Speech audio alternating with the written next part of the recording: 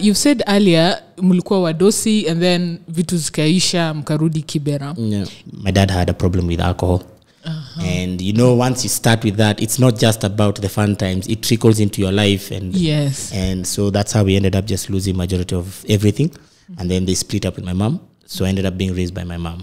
And so my mom was struggling to do odd jobs here and there, and we moved around Nairobi a lot. For me, yes, it was a tough time, but for me it was interesting because I got to be raised in different cultures. So lived in Umo, then we went to High Rise on Bagathi, went to Kibera Ayani, lived in Limuru, moved to Rongai, moved back to Inako, then Umoja 2, then Tena Estate.